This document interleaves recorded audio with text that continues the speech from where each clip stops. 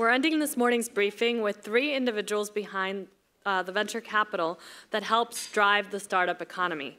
Please join me in welcoming to the stage Javier Sade, venture partner at Fenway Summer Ventures, Julia Taxon, vice president at Growtech Ventures, and Mark Walsh, chairman and CEO of FactSquared.com.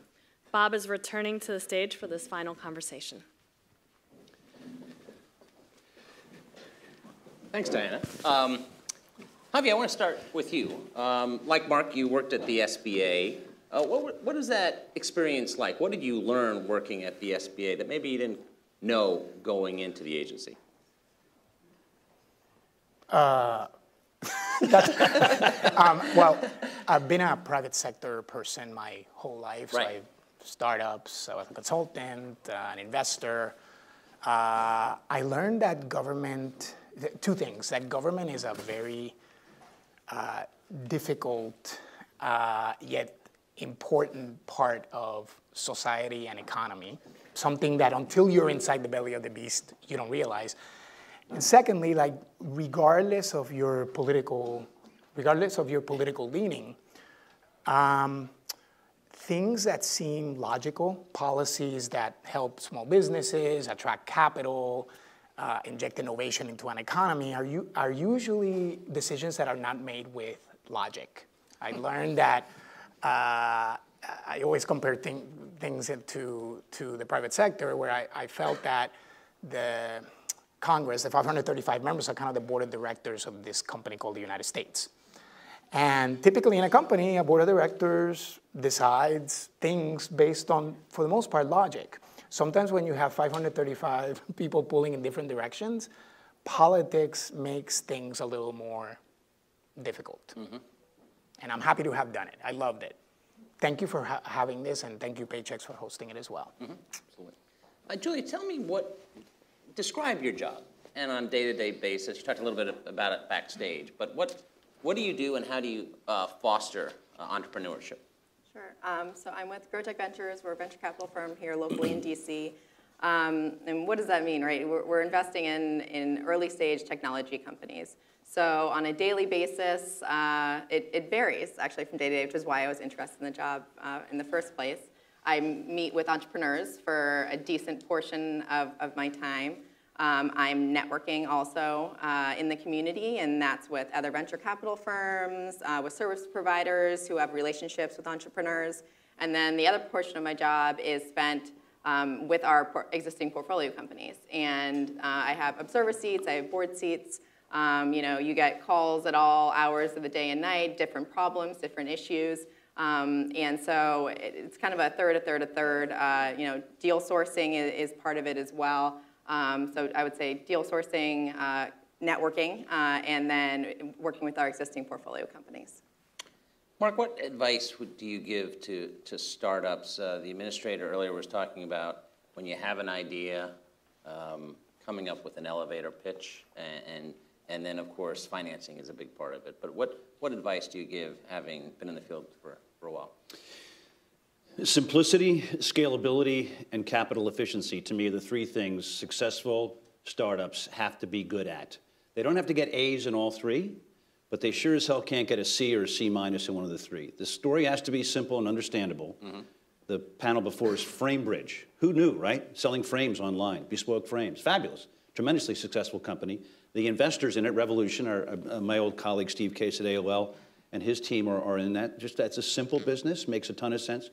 Scalability, as I mentioned, and capital efficiency. Capital efficiency means the dollars that they get invested from venture funds or other sources, friends and family, angel venture, that they use the dollars wisely. And then the middle one of scalability, the worst possible outcome for a venture or a growth investment is that the company dies from success. And it is amazing to me, and I'm sure to others in the panel or today, to see some of the great ideas and great companies that had a shot. They're not able to handle the demands that scalability implies. So if you see a company that gets an A minus, B plus in 3 of those, I think the investor has a pretty good shot of seeing capital growth and seeing shareholder return. What about patience? How long does it have? What does that word mean? I'm not sure I understand. Just a quick, and then I think the other folks will chime in. I think the amount of patience today is less than the old days. The venture business, and compared to what you heard about with her typical day, but you go back 10, 20 years, the venture business was a hit business. 1 out of 10 would probably succeed, and that one company you could wait 4, 6, 8, 10 years for a full capital return. The cycle of investment for people who put money in venture capital firms was expectation of 6 to 10 years return. I think that patience is now, I don't want to speak for your team, but I think that patience now is shorter. People are looking for faster returns, fewer home runs. They want a single or a double to the gap. Mm-hmm. Julia, what can Washington do? What can policymakers do better to foster entrepreneurship and the growth of small business? Well, there is a breadth of capital out there right now in the venture community. So there's no shortage. I will say if you have a good idea and a little product market fit, you can be out there raising money. And to his point, that can be a good thing and a bad thing. We always tell our companies, raise enough money where you can figure out product market fit before you scale. So if you're raising too much money, most companies make the mistake of then going and throwing that money at its sales and marketing. And that's not necessarily a good use of money if you haven't figured out the product market fit to date. As far as regulations go, venture capital isn't for every company. So there are companies out there who would benefit from other sources of capital, and whether that's state money. There's a lot of state programs out there that are encouraging venture capital in smaller communities, not necessarily in Silicon Valley, but here in DC and Maryland's done a great job of that as well, and really fostering local entrepreneurship and putting money into local companies. Javier, I've got a great idea for a widget. It's a fantastic widget, and somebody watching live streaming on thehill.com right now. What do I do? I mean, I think there's a lot of just people don't know where to go. They don't know SBA exists. I think what both panelists have said is true, that there's all this money seemingly sloshing around, but out of the 30 million small businesses in America, only a very small sliver gets it. It's something like $70 billion was invested by venture capitalists and angel groups in 2017. And most of that money was actually invested in 3 states, mostly because the money's managed in 3 states. So if you don't... Which 3? It's New York, Massachusetts, and California is half of the venture capital managed and half of the capital invested. Not being in geographic proximity would seem to not matter anymore. We heard from the previous panel that with the advent of technology, you don't need to buy servers anymore. You don't need office space anymore. You can go to WeWorks. Starting a business is super, super easy. You can use paychecks. You don't have to have a payroll manager from day one. So starting a business is very, very easy. And there's a cognitive dissonance between the type of capital needed by, let's call them Main Street businesses, and the type of risk capital that an investor is willing to take. Back to your widget. I think that matching the business model or the product or the service that you're actually thinking of starting as an entrepreneur matches with a type of capital. So some of it has to do with loans, some of it has to do with angel investing, some of it has to do with crowdfunding, which was a response to the lack of venture capital, Title III of the Jobs Act, the SEC. Some of it is friends and family, some of it is swiping your credit card. So I think the first thing you gotta think about is what type of capital is best for my business. Some of it has to do with what Mark was saying, patience. Even though investors are getting less patient with their portfolio companies, the fact is that the gestation period of a company to germinate into an exit, which is really what venture capitalists are not in the business of buying things, they're in the business of eventually selling them. It now takes on average 13 years. And the life of a fund, it used to take 7 back in the early 2000s. Funds typically have a life of 10 years. So you have this incongruence as to what a company needs and the type of capital that's willing to invest in that company. So it's a dynamic thing, but the first thing to do is to get smart on it. Mark, a friend of mine who's not a Washington insider was watching Mark Zuckerberg testify before Congress, and he said, do all hearings go like this? Members don't know what they're talking about on tech issues and social media. For entrepreneurship, that is, how important is that? Obviously, it's very important, but going forward of getting the word out of your product, and how do you see this? I mean, every industry, including the news business, has just evolved so quickly. Where do you see it going, small business and entrepreneurship, and what do they have to really focus on in the coming years?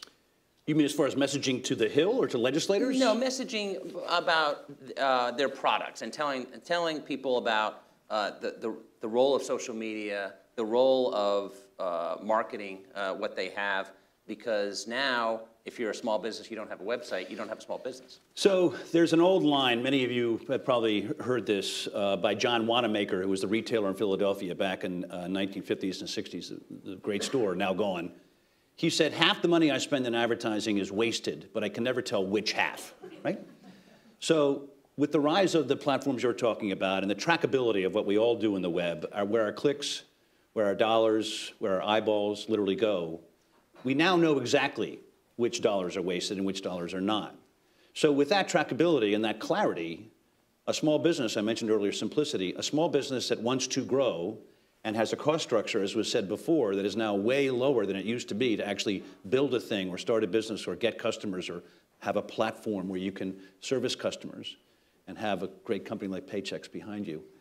Just so you know, we were all paid to, at one point, say Paychex with an X. But no, the simplicity of getting on these platforms demands simplicity in your message. What you tend to see is there are lots of entrants in a new thing, and then like Darwin was right, a few brands emerge with simple messages that resonate, with products that are properly priced, with margins that are sustainable, to build companies that are around for many, many years and perhaps decades. But I tell folks, to your point, if you don't feel comfortable in social media, don't start a business. Because your comfort in providing the message you care about, even with a personal element, if you're not comfortable doing that, you're going to have a real problem today. Mm-hmm. Julie, you said you meet with entrepreneurs. That must be interesting. You mentioned some issues about marketing, but they get into the room with someone like you. Mm-hmm. What should they do before that they have their ducks in a row? What advice would you give them so that they can make a successful pitch? First of all, get a warm introduction. So in today's world of social media, I feel like every entrepreneur, if you're resourceful enough, should be able to somehow find somebody who knows somebody who knows somebody who can introduce you. So warm introduction is always going to make someone like me and other venture capitalists at least take the meeting, if not a phone call. And then once you're in the room, be realistic about your company. Don't come in there and say, there's no competitors out there. It's a greenfield opportunity. We're going to go from 1 million to 75 million next year. We've seen the hockey stick. We know how to discount that. And so what works best with me is honesty, is coming in and saying, listen, we have this great opportunity here.